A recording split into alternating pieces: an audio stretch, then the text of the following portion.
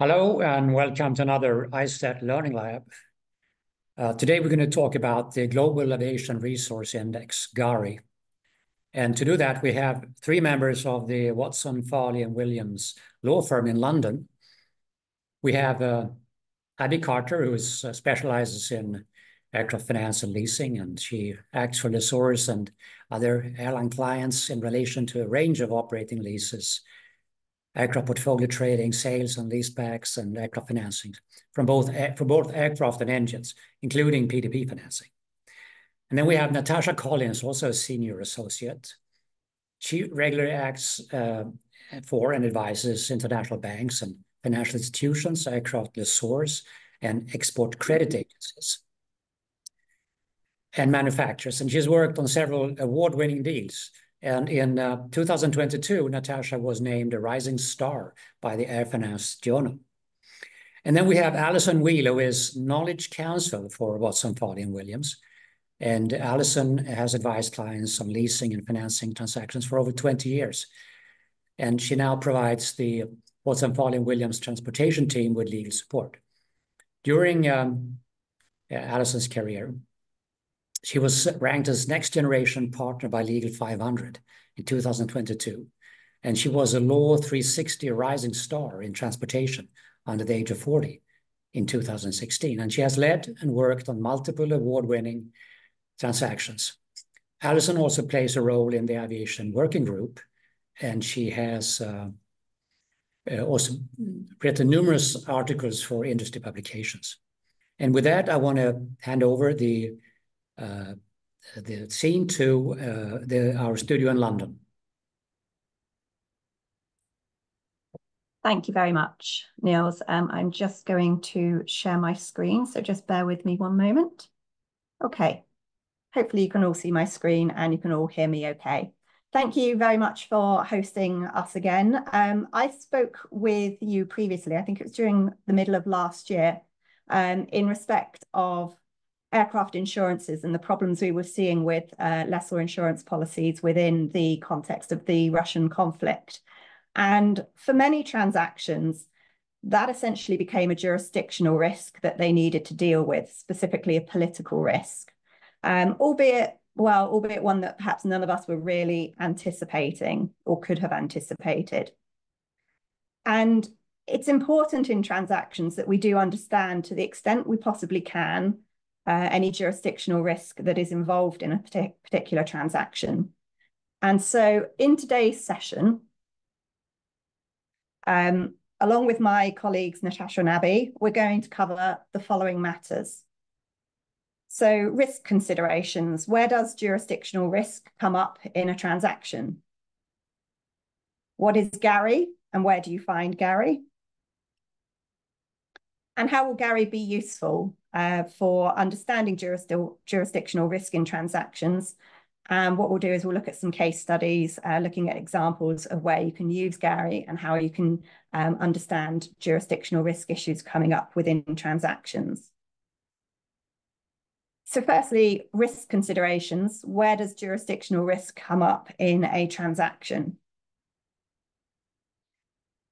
You might see risk arising in various elements of a transaction. Sometimes it can pop up at any time, just like in the Russian conflict, for example. But in terms of what we can look at and try to understand now, we can understand risk in the following contexts. First of all, going into a transaction, so at the planning stages.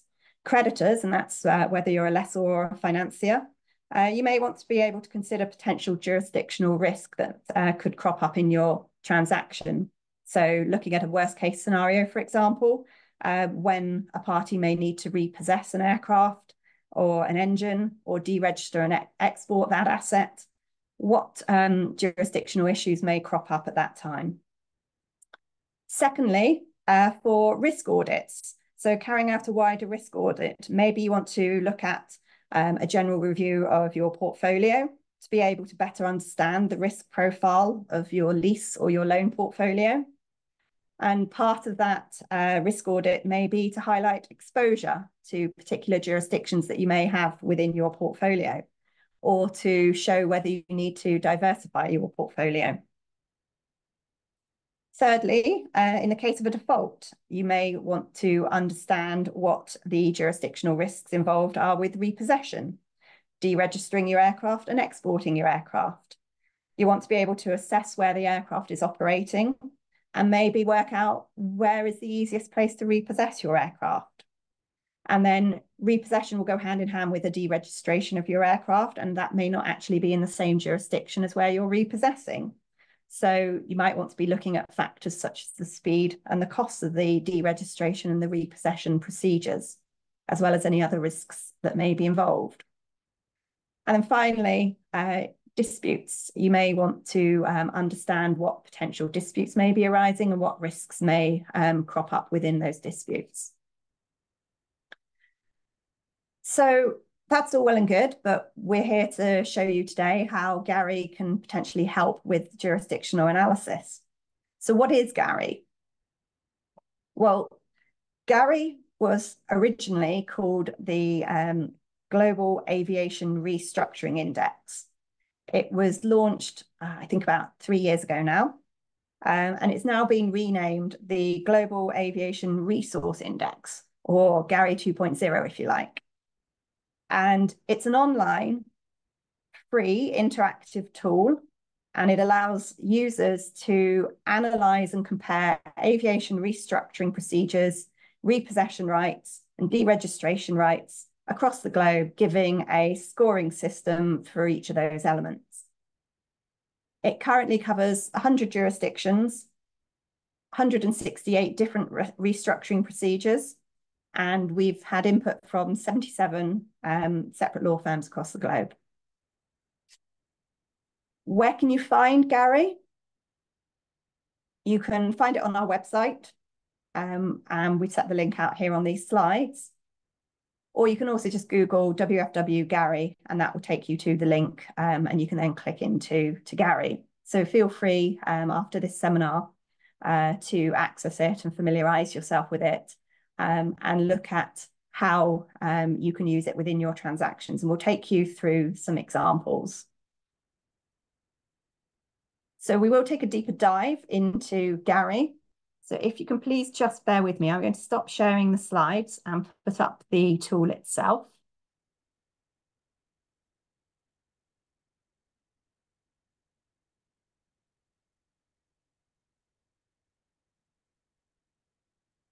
Okay, so you now see from a Google search, we've Google searched GARI WFW, and I'm going to click on the link. And when you enter GARI, after it initially loads, let's give it a little moment to load, it will take you to its front page, and we're going to get started. And that will take us to the initial landing page, which is the map of the world. And we're going to start all of our case studies from this particular page. So I'm now going to hand over to Natasha and Abby to take you through some of our case studies to show you how to look at jurisdictional risk and understand aspects of just jurisdictional risk. And hopefully I'll be able to keep up with them in selecting the relevant, pressing the relevant buttons on the tool. So Natasha, I think over to you first. Thanks, Alison. Yeah. So in our first case study, we're going to look at the factors that impact risk assessment in repossessing aircraft assets from various jurisdictions. So in this scenario, we have the following details. So we're looking at a financing for a Chilean airline. There's a subsidiary in Brazil to whom it subleases its aircraft long term. The group operate between Chile, Brazil, Peru, and Ecuador, and financial stability has been up and down over the years. So let's start with South America generally. And if we click on South America on the map, we zoom into the region. And then using the key at the bottom of the page, you can see the jurisdictions color-coded as to how highly they score in respect of repossession rights. So Chile scores moderately, but Brazil, Ecuador, and Peru are all red and score low. So we can look into why this is the case a little later on. So let's take a deeper dive into Chile. So if we click on Chile on the map, or we can also select Chile in the drop-down menu on the right, this now gives us basic data for Chile, and we can see the repossession score is 63%, the deregistration score is 72%, and there is one local restructuring procedure available to it.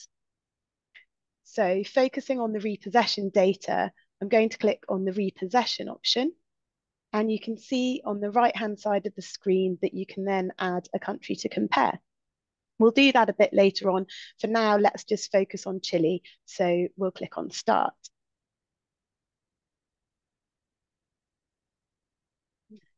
So this gives us a bit more information, and you can see that the repossession score is broken down into 4 elements. So pure repossession risk, export risk, third-party risk, and the rule of law compliance risk, otherwise known as political risk. And clicking on the information button by the side of each component score tells you what that component actually covers and what part of the analysis feeds into those scores. So you can see there the example of repossession. The summary also shows that Chile is not a Cape Town state and gives Chile a deregistration score of 72%. Finally, we can see the law firm who provided this information. By clicking on the additional summary box, we get even more information, and we can see that the overall score for Chile is moderate, but that its rule of law compliance is a high score. So what does that mean? Well, looking at the fact that there's been successful deregistration and repossession precedent, and that there has not been any refusals to deregister, it seems there is a good likelihood that the courts will comply with the legal rules in respect of repossession and deregistration, which is always reassuring. You can see that there are also boxes relating to alternative registration countries, and this shows whether you can register your aircraft elsewhere, like in Ireland, for example. Here in Chile, this is not possible. So all that summary information is well and good, but what do these scores actually mean? And how do we actually understand the jurisdictional risk in Chile using GARI? So scrolling down gives you much more information. GARI was set up by asking law firms in the relevant jurisdictions a set of questions, the answers of which fed into the scoring system. And the rest of this information illustrates the answers to those questions and why such a score has been provided. So firstly, we have questions directed at the repossession procedure itself. So here you can see an example question 2.1, and this looks at whether repossession remedies are self-help or judicially directed. And you'll see that up in the top left corner, Chile is represented by a burgundy coloured box. And for each question, that burgundy colour represents Chile's answer. So we can see here that self-help remedies are not available in Chile, that judicially directed remedies are available to both lessors and mortgagees. So why do we want to know whether remedies are self-help or judicially available? And is having a self-help remedy a good or a bad thing? Well, self-help remedies often benefit from being lower cost and speedier, not requiring the creditor to go to court and obtain a court order before being able to repossess the aircraft. However, the lack of a judicial stamp or approval may mean that such self-help remedy is exposing the creditor to higher risk in respect of a wrongful repossession, leading to damages and even offences such as trespass or wrongful interference. And this can also affect subsequent sales of the asset or pricing in such sale. A creditor may instead see a judicial order as being of more benefit, as it shows to other parties, including aviation authorities, for the purposes of deregistration and export, that the creditor indeed has the right to repossess the aircraft. The ideal position would be to have both self-help and judicial options available, so that your repossession strategy provides you with as many options as possible. But here in Chile, we just have the judicially directed remedies. And this doesn't surprise us, given that Chile is a civil law jurisdiction and self-help remedies tend to be more specific to common law jurisdictions. So if I keep scrolling down, I can see another important question at 2.4. How long will it take to repossess an aircraft in Chile? And here the burgundy coloured answer indicates that this would normally be between 6 months to a year. But remember, we don't have self-help remedies in Chile, and so we're reliant on having to go through a court process. The shorter it is, the better, of course. The cost of an aircraft repossession is a really important factor in analysing the jurisdiction in which you may want to repossess. You can see this here. So aircraft repossessions cost more than just a usual redelivery of an aircraft due to the various legal issues that will be involved, such as analysing rights in contracts and jurisdictional regulations, locating the aircraft, developing personnel, and dealing with access and storage. However, this is of course to be weighed up against the risks in not repossession, in not repossessing, so including asset preservation, minimizing financial losses, and exploring new opportunities for the aircraft. Question 2.5 here looks at the costs of a repossession and indicates that the cost of repossession in Chile is likely to be more than $50,000, but less than or equal to $250,000. And this is important to know for our repossession strategy. You'll recall that we mentioned earlier that the initial summary box showed whether or not the jurisdiction was a Cape Town Convention contracting state. And this is very relevant for the purposes of these two questions that we've just looked at, because one aim of the convention is to bring speed, certainty, and cost savings to the process of repossessing aircraft and engines, particularly where the asset is located in a country whose underlying law may otherwise give rise to some issues with repossession.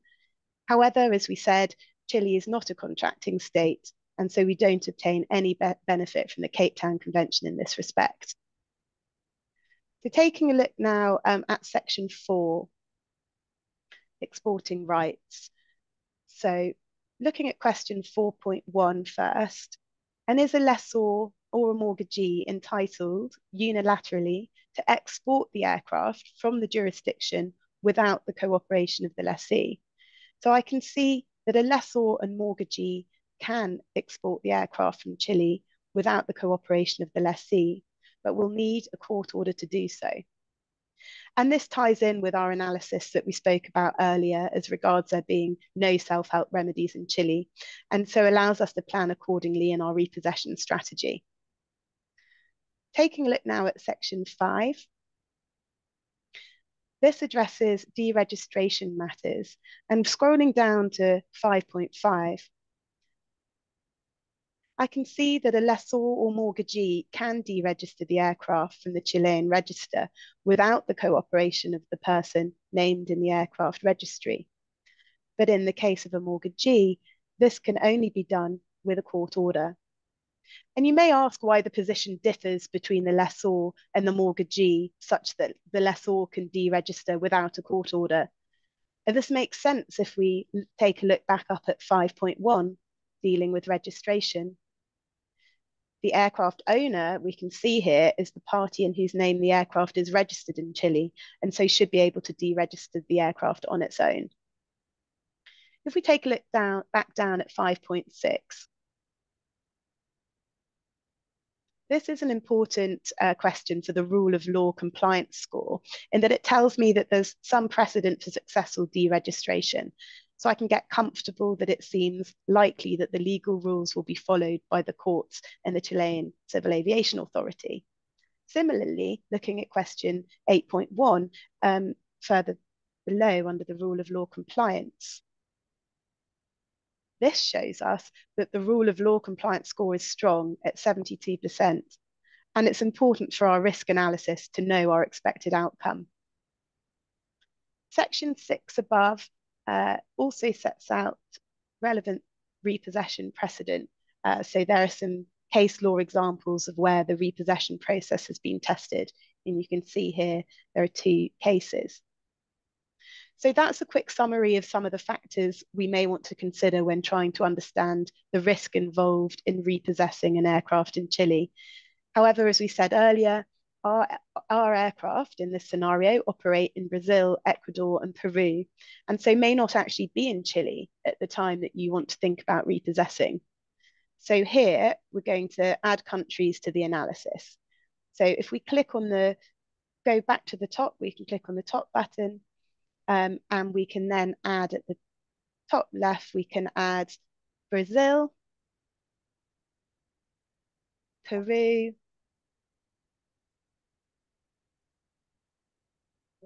and Ecuador.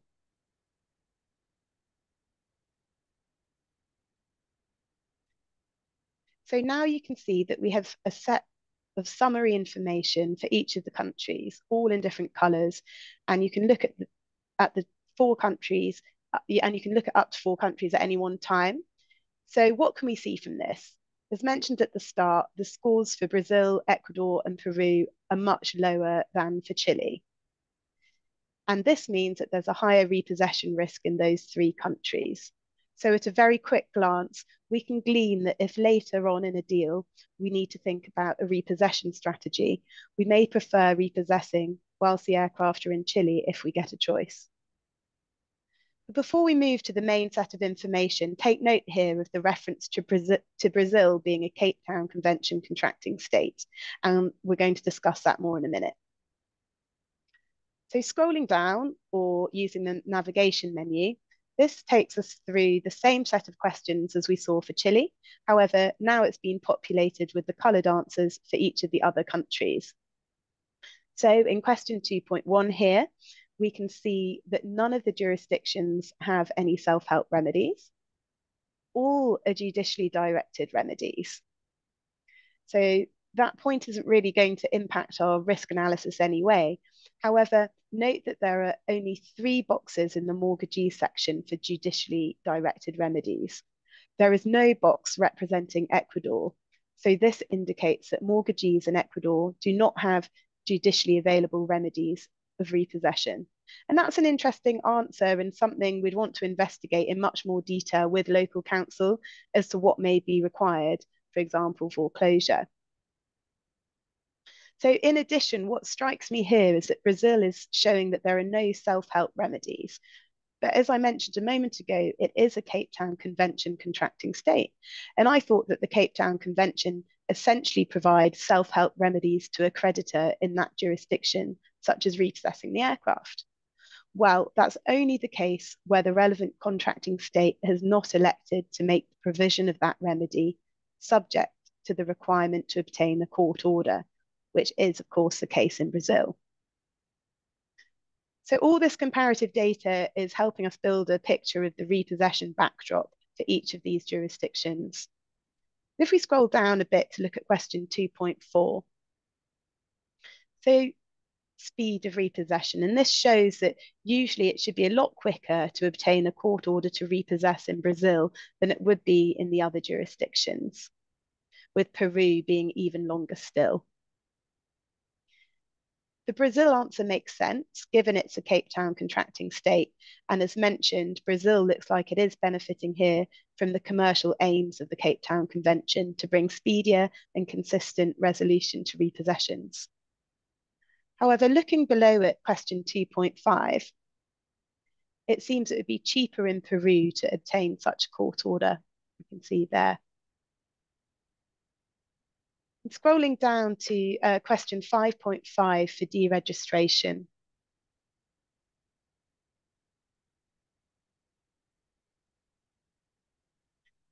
This shows us that in Peru, cooperation of the lessee is going to be required for deregistration of the aircraft. And that's something I'd want to discuss with local council, because wouldn't the use of deregistration powers of attorney normally assist us with such a process? Taking a look at question 5.7, this shows us that there hasn't been any precedent for refusal to deregister in any of these countries. And if we look further down in section 9, there's a section for any further comments, and we see that there is some supplemental information, you can see here, provided for Brazil and Peru. And this gives us some colour on some of the points we've looked at earlier. So firstly, in respect of judicially directed repossession remedies, we see that there's a note in the Brazil section saying that yes, a mortgagee has been included, but in practice, there has never been any precedent for such a repossession as the mortgagee will usually seize the asset and auction it, using the sale proceeds to satisfy the debt. And that maybe answers our question as to what is usually done in Ecuador as well, although local council would need to advise us on that. And secondly, we said a moment ago that deregistration in Peru needs the cooperation of the lessee, and we wondered about whether deregistration powers of attorney would assist. Well, here's a note on question 5.5, expanding on that point slightly, saying that it is common for deregistration powers of attorney to be granted, but that they may be difficult to enforce.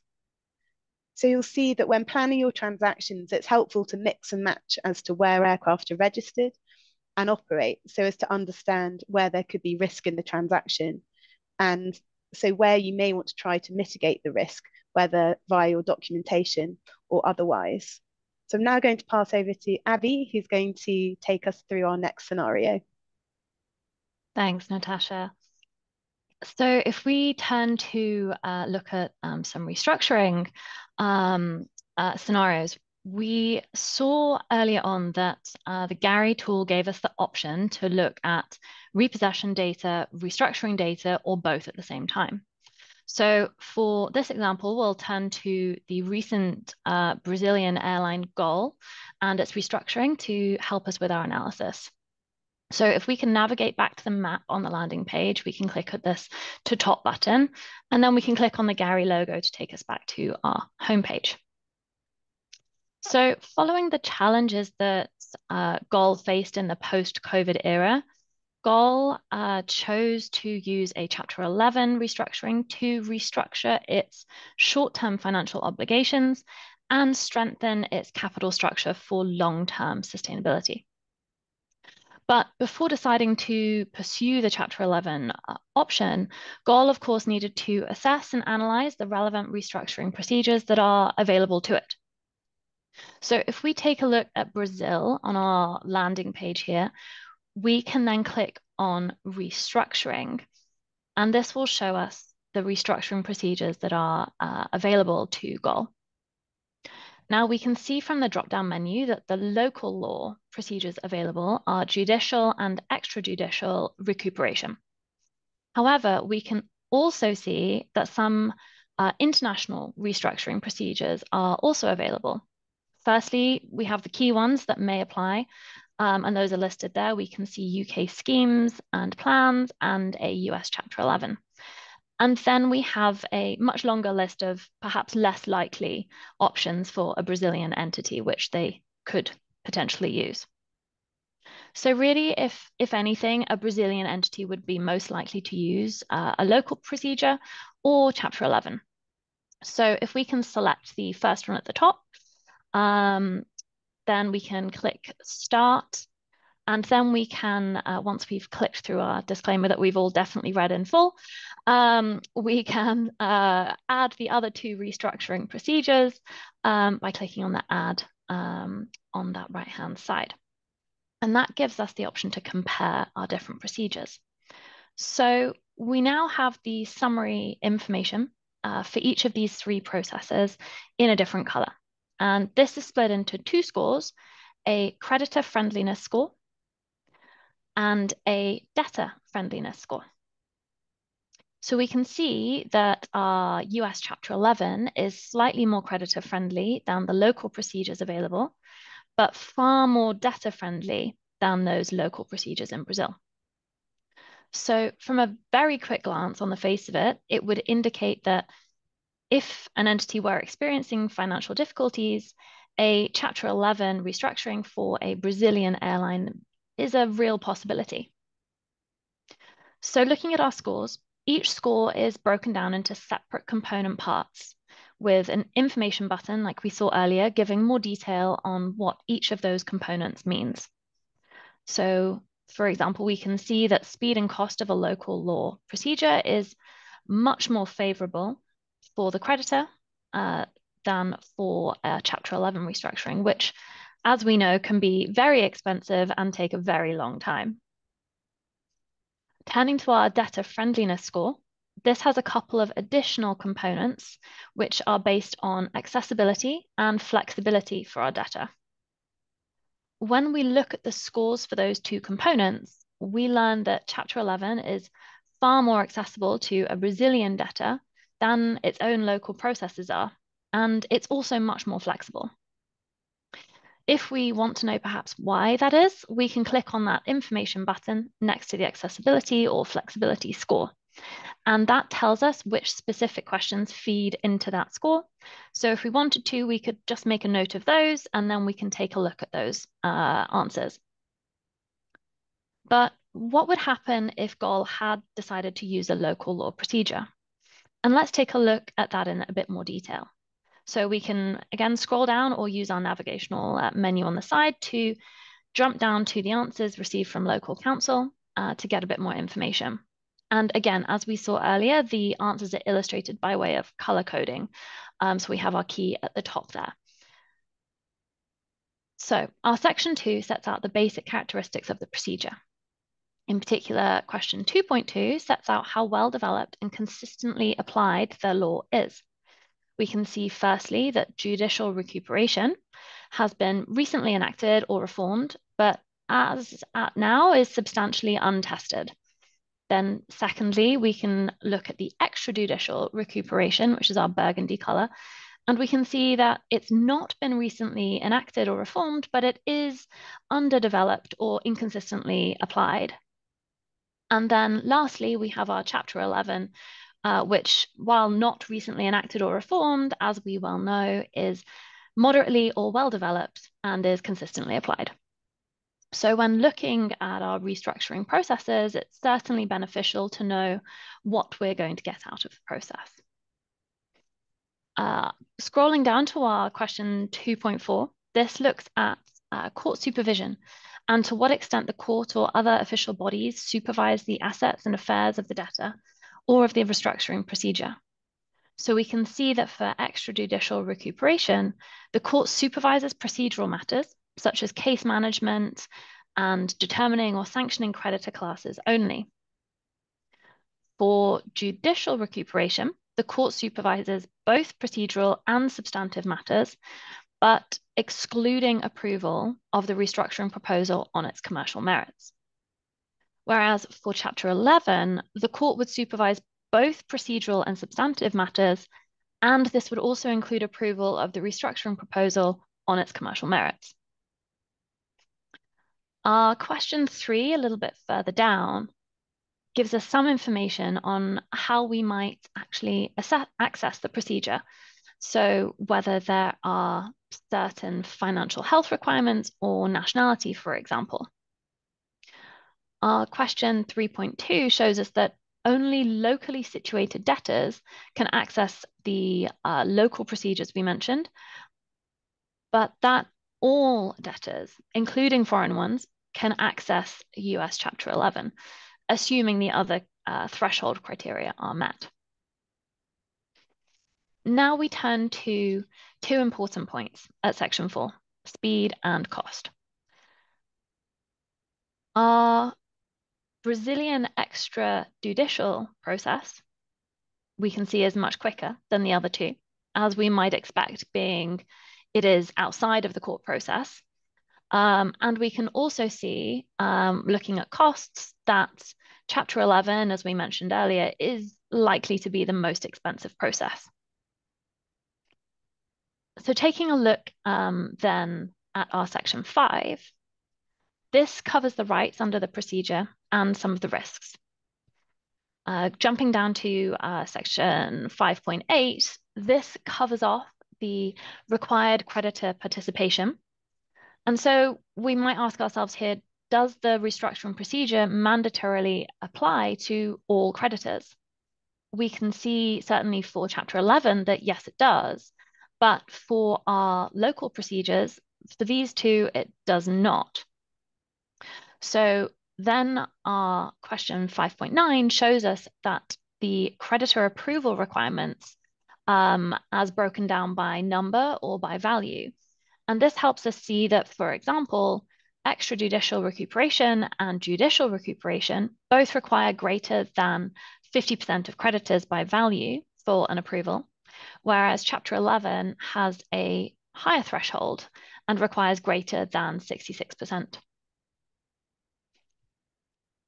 If we take a look then at moratoriums, this is dealt with in our section 6. And in all of these procedures, the debtor benefits from a moratorium.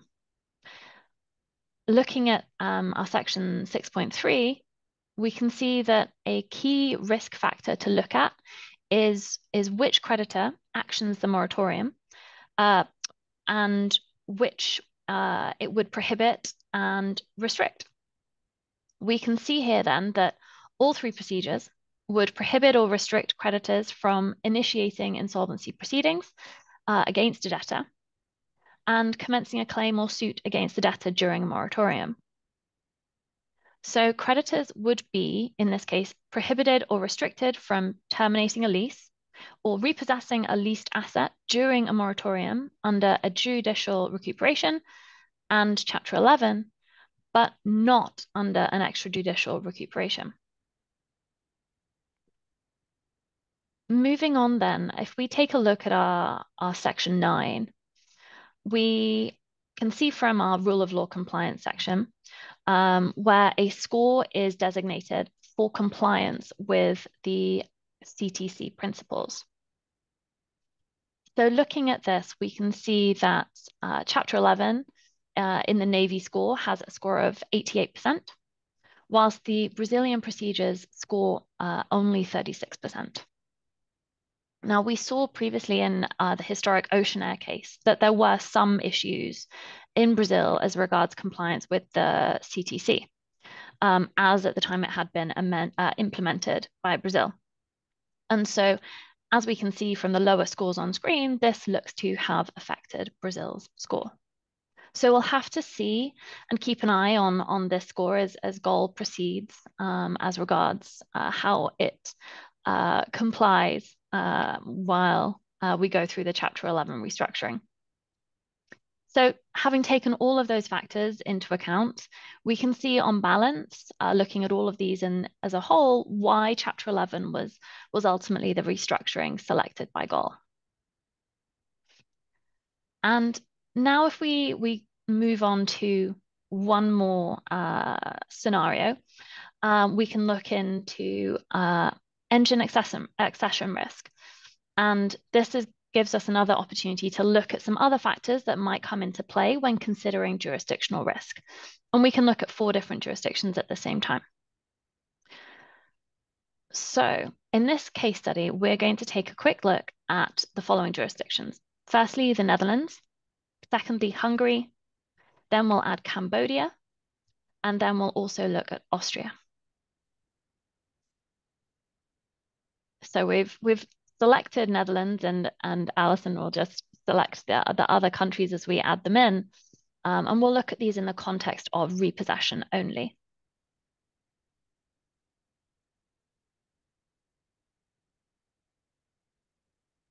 So if we jump right down to Section 6, we can see that in setting out the relevant precedent for repossession, this section also includes whether or not a jurisdiction is a civil or common law jurisdiction.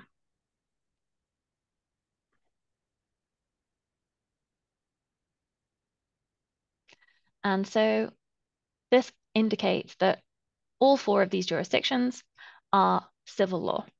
And this is important because we'll have a look at how this impacts engine accession risk later.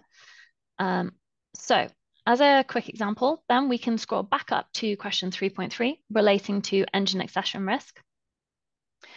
And this asks, under the laws of the jurisdiction, is ownership of an aircraft engine, once attached to an airframe, transferred to or vested in the owner of the airframe?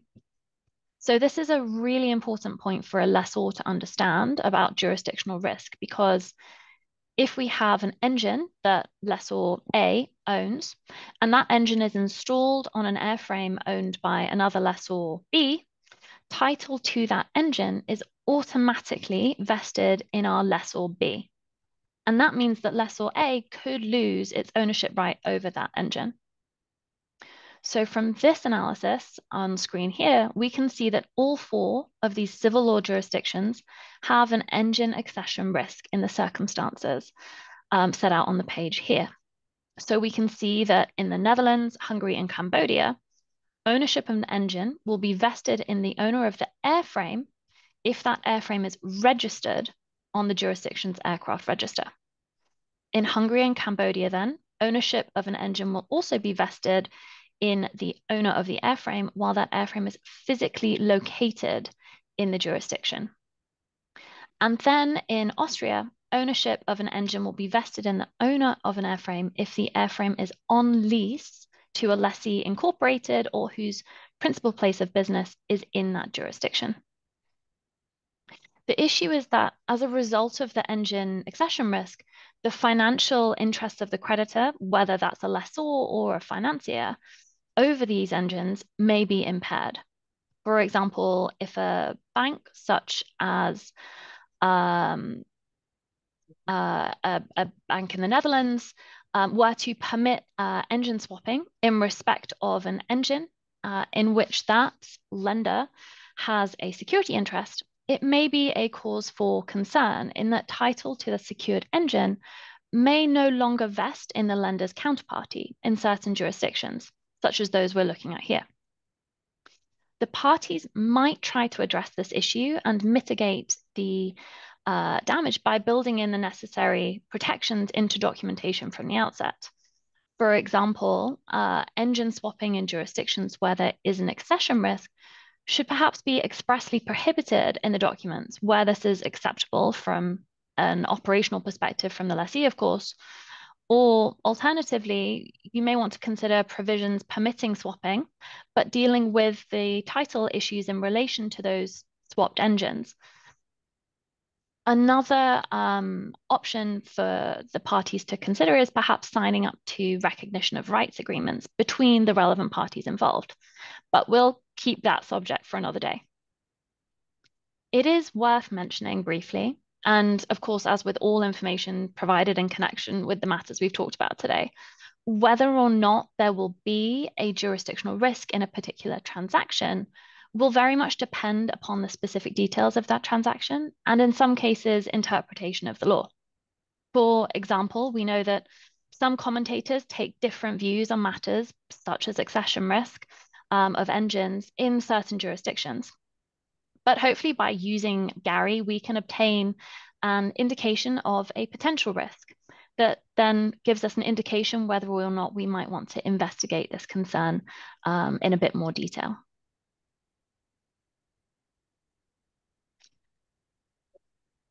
Okay, thanks everyone. Thanks Abby and Natasha for running through those case studies. So that's the end of the presentation section of this session. So hopefully that's given you a good idea as to some issues that may arise, what actually constitutes jurisdictional risk, and how you can navigate around GARI to start giving yourself some questions to ask local council as necessary, or to start building your own repossession or restructuring strategies. So hopefully that has been useful. And please do let us know if you have any comments, any questions you'd like to ask. Yeah, and of course, I forgot to mention that in my opening, that at the bottom of the screen, there is a Q&A little icon. You can click that and write in any question to the panel, and then I will go over that and bring these questions so you can get them answered in real time. In the meantime, while you do that, I have a bunch of questions. I thought this was very, very interesting, and I think this is a great initiative. And I think it's going to be very, very useful for the financing community. Could you just tell me a little bit about the background, how this system came about, who took the initiative, and who has been participating in designing the system and feeding all the data into it? Yeah, sure. So back, I think about three or 4 years ago now, GARI 1.0 version 1 was introduced, and that was just dealing with restructuring. It was at a time when obviously COVID was prevalent. There were a lot of restructurings going on with airlines, and we felt that this was a good database to have available for participants in the industry. It was created using a lot of our friendly lawyer networks, so reaching out to various law firms around the globe and asking them to contribute to the tool to answer the questions. And then those questions were fed into a scoring system with different weightings relating to different elements of the score. Post-COVID, we have, I think, been seeing more and more repossessions of aircraft as well. And one of the feedback that came from users of GARI version 1 was whether this could be extended to cover repossession, deregistration, and export rights as well. So that's essentially now what we have with GARI version 2.0. It's a cumulative restructuring and repossession database.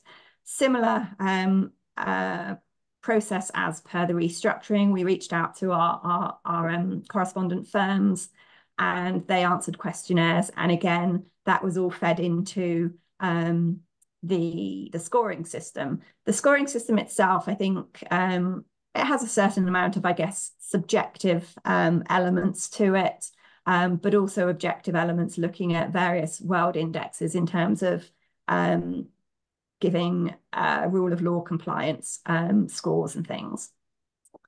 And I think the potentially one of the next steps we will be doing to develop this is to have more law firms feed into GARI. So not just for the jurisdictions that aren't yet covered, but also to feed into the jurisdictions that are covered so that it gives answers on a consensus basis, which of course is always good to increase confidence in the database, the more law firms you have inputting into a tool.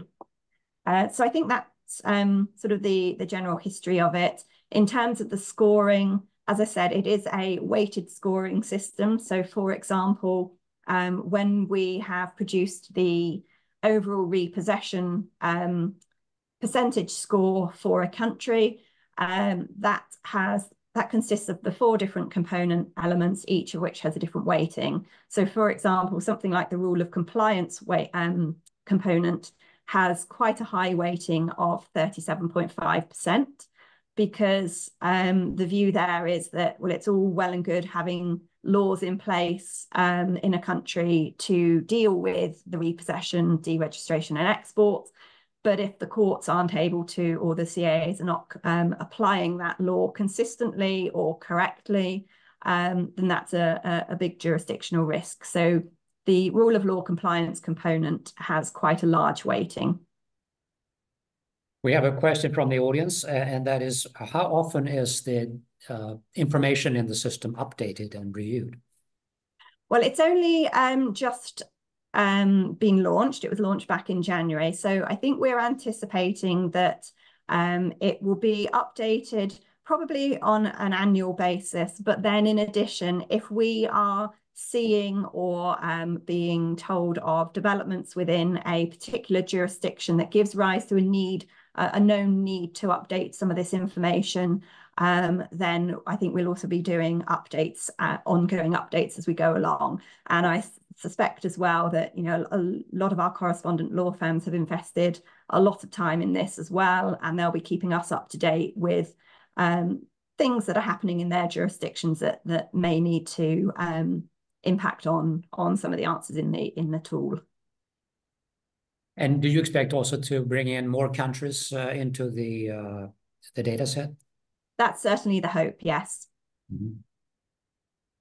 And obviously, you know, if we come across more friendly law firms who wish to contribute, put their name to this, we're absolutely happy to speak with them and to sort of work out how best we're going to do that.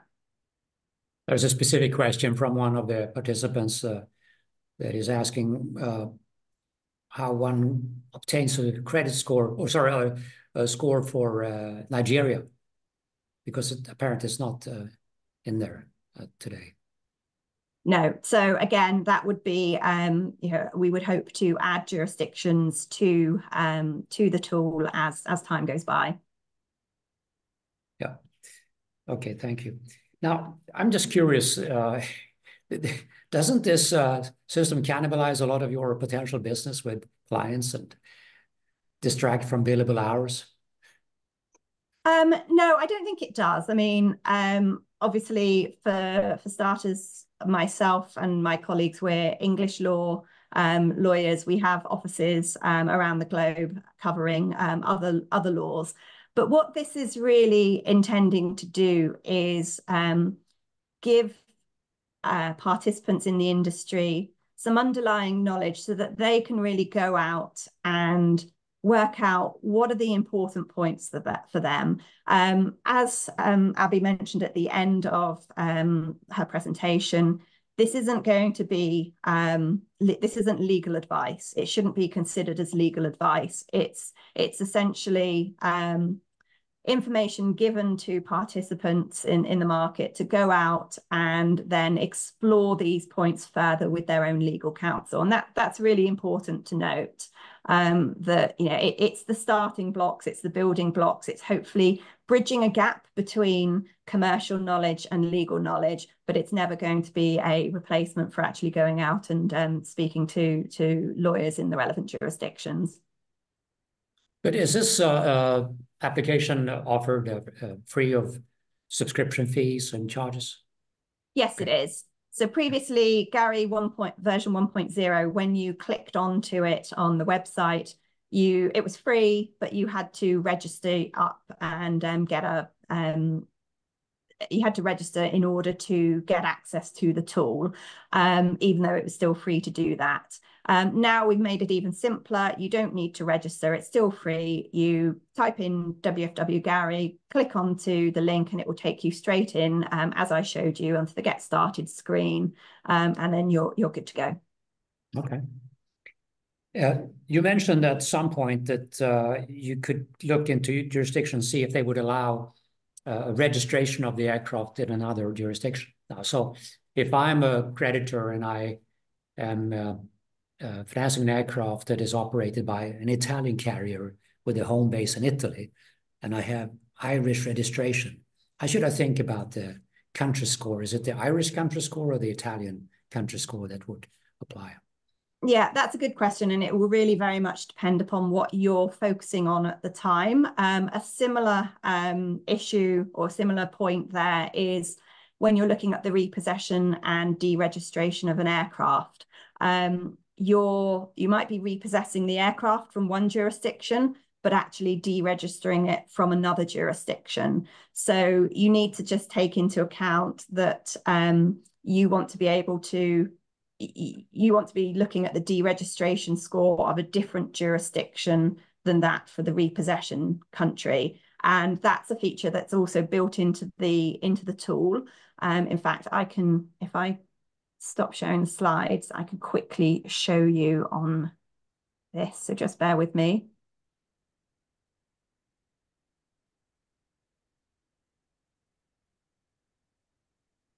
Okay, so if I go back to the start, if you were to, for example, look at the Netherlands, maybe you're looking to repossess in the Netherlands and you're very happy with an 84% score, but actually the aircraft might be somewhere else. The aircraft might be in France. Sorry, you're looking to repossess the aircraft when it's in the Netherlands, but it might actually be registered in France. So you can actually change the deregistration score, change the country to France. And that now shows you the deregistration score for France rather than the deregistration score for the Netherlands. Okay.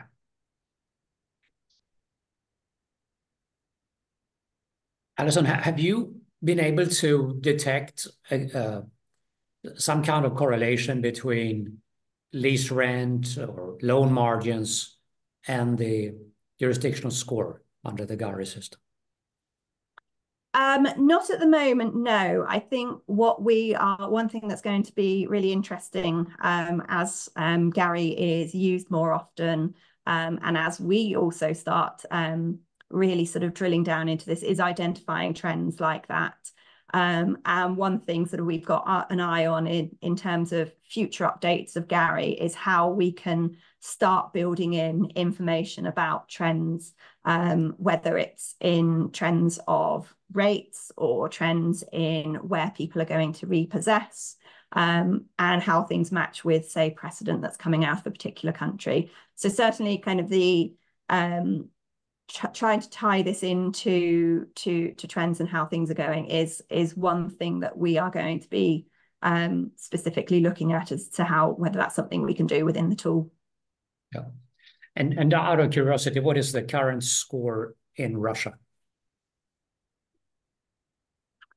So one useful thing to know, if I go back to the main screen, get started.